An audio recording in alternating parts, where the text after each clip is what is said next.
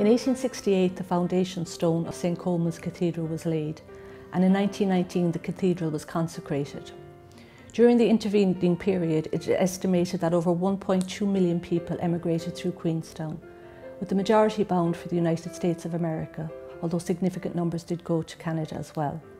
Much of the town's prosperity during the period was due to the emigrant trade, as a range of services developed to cater for the needs of emigrants who travelled to Queenstown from every part of Ireland, but especially from the southwest and west of the country. As the construction of St. Colmans progressed, the site of the peerless Catholic Church, which crowns the summit of Queenstown, left a lasting impression on those leaving their native land.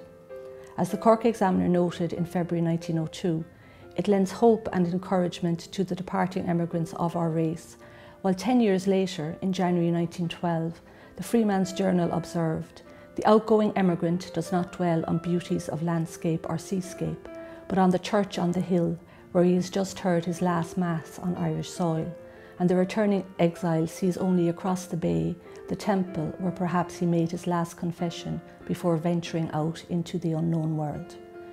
In this, the centenary year of the consecration of St. Colmans Cathedral in Cobh, we welcome back to our town the descendants of those who departed from Queenstown Cobh during the second half of the 19th century,